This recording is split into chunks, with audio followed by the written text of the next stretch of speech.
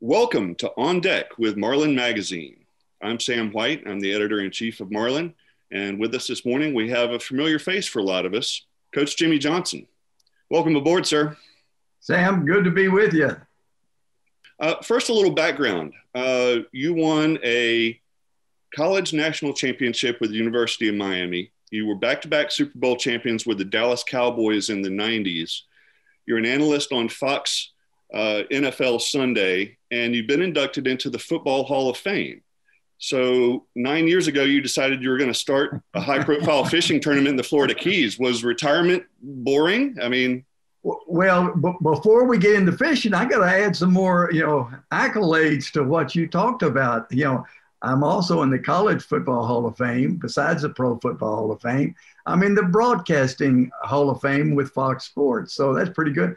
Plus, I played for a national champion undefeated team at University of Arkansas. Now you've got all the accolades. No, but I love South Florida. I love fishing. I love being on the water. Not only fishing, but do a little bit of scuba diving, and it's a great way to entertain people. It's a great way to spend time with your family. So fishing has always been a real positive for me. Sure, absolutely. Now, let's talk about Jimmy Johnson's Fish Week and the Quest for the Ring Championship. So how did that event start, and how did it proceed to where it is today? Well, it started out fairly small, just a local fishing tournament. And then my producer, Todd Roy, he got involved. And then Seminole Hard Rock Casino and Hotel, they got involved. They went with the Dolphin Stadium to put their name on Dolphin Stadium, and they wanted to be involved with the entertainment and the tourism here in South Florida. And so what better way than have a fishing tournament?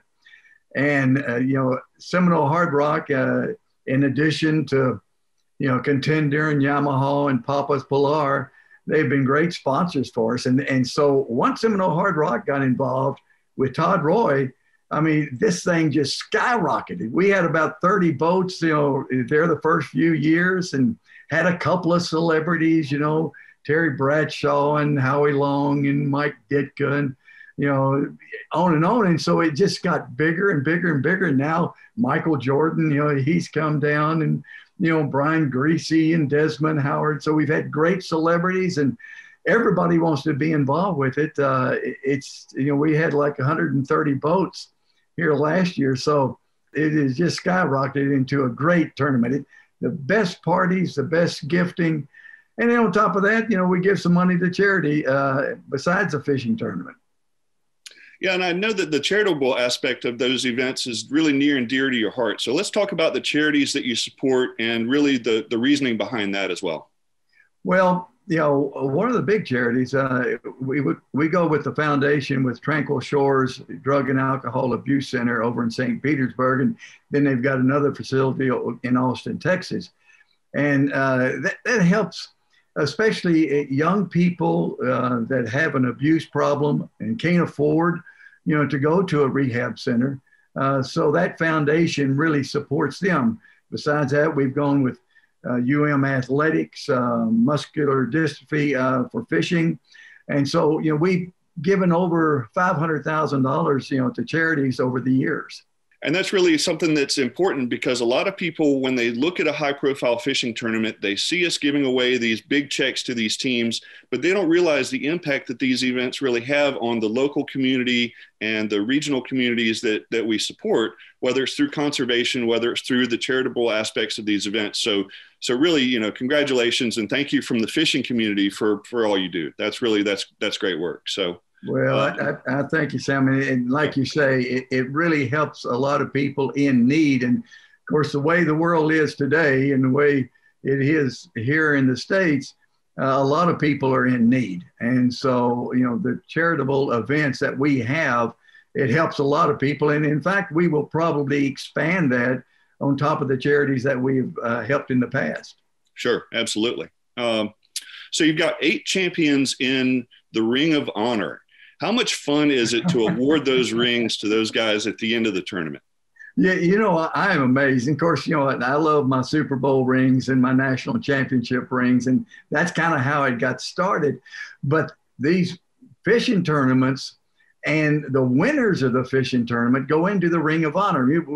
Like you say, 8 of them so far, going to 9 of them, and it ends up they like those rings, I think, as much as they like the check for winning the tournament.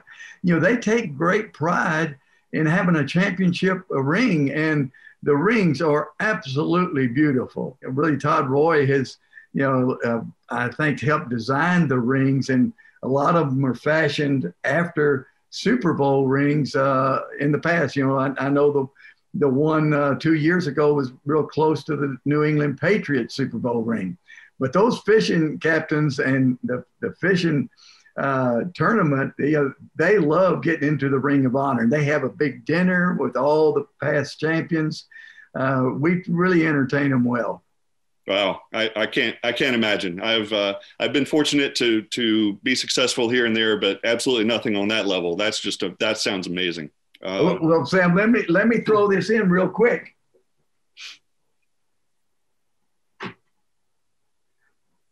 Just to give you an example. Wow. There's a mock-up of the Super Bowl ring.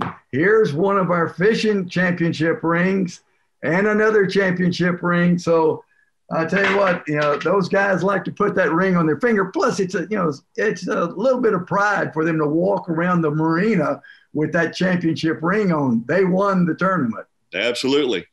And that bragging rights, that's worth a lot. That is worth a lot. So tell you what, we talked about the celebrity program a minute ago.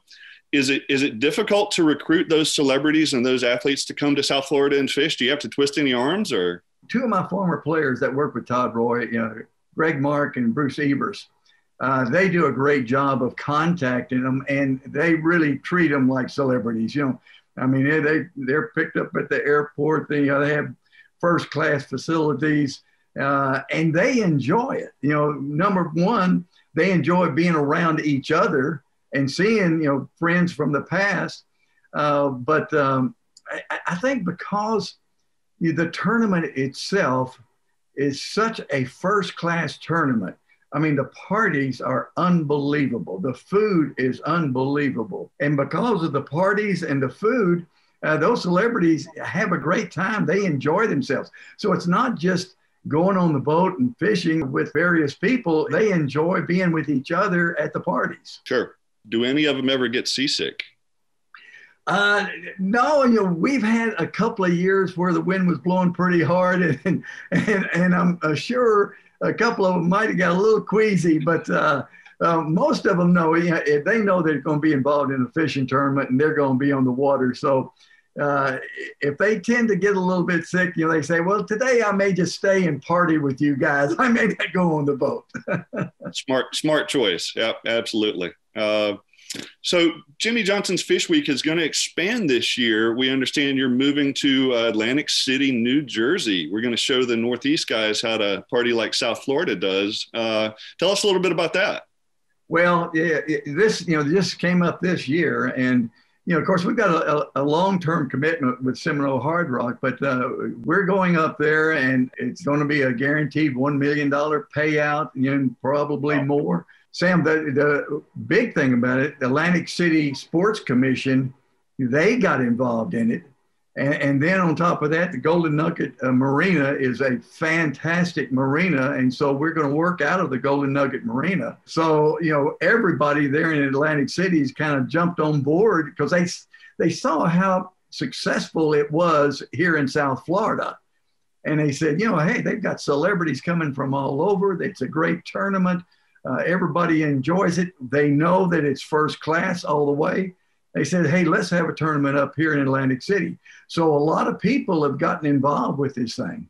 Sure. Now that you have a successful track record of what you've been able to show everyone in South Florida, that's absolutely. And that should bring in just a whole nother audience, because that's a great area for sports in general, but especially for sport fishing. Well, and I think too, because, just like South Florida, the tourism is so big. With all the various hotels and, the marinas and et cetera. Atlantic City has the same thing. And so, tourism, that's their livelihood. And so the more people that they can bring in, they're going to have, people, come back year after year after year. And so it's big for them too. It can expand the tourism there in Atlantic City. Sure. Absolutely. Jimmy, you and I have done some interviews in the past, and most people might not realize this, but you have a real passion for sport fishing, and especially for offshore blue water fishing, and you fish a lot by yourself. You've actually caught a bunch of blue marlin solo by yourself, which is something most other people have never experienced. So just tell us what's that like? No captain, no mate, just you on that boat, man. Well, first of all, I enjoy, I hate waiting on people.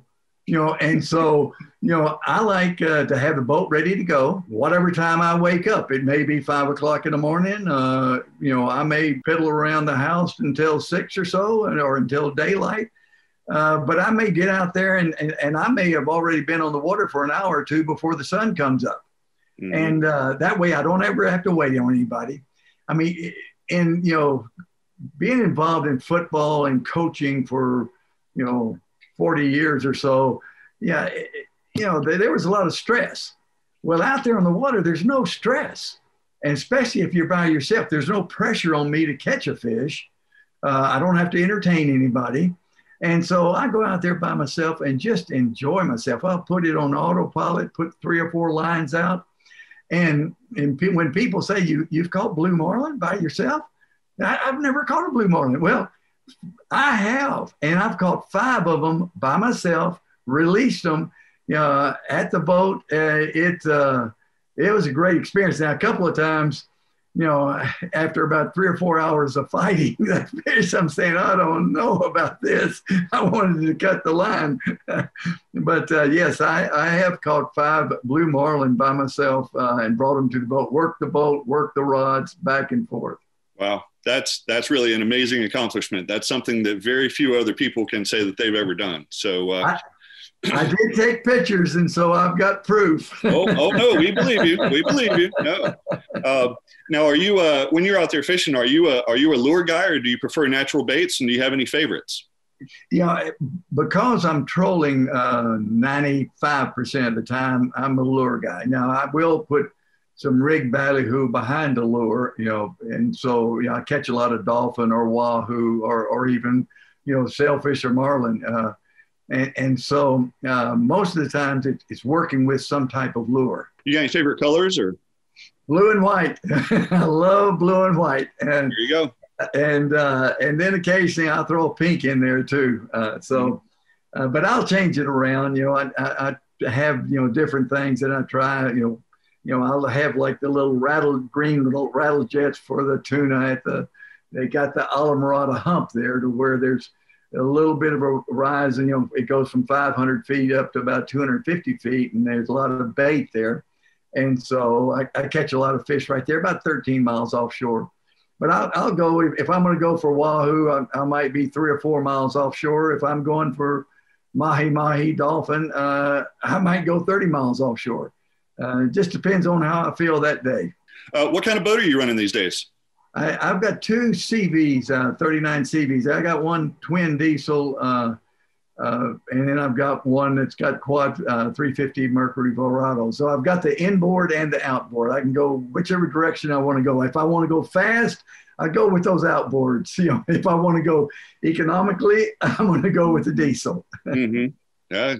Great choices, great boats. Absolutely.